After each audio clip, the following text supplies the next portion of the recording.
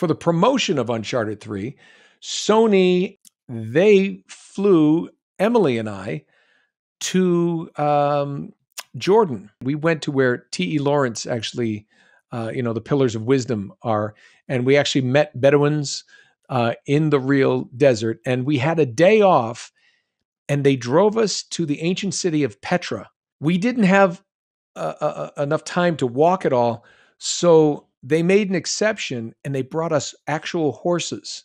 It was amazing. And the funny thing is, without even knowing it, my horse, my mocap horse, the one in the game, is gray. And the one that I had in Petra, pure coincidence, was a gray horse. I thought that was really interesting.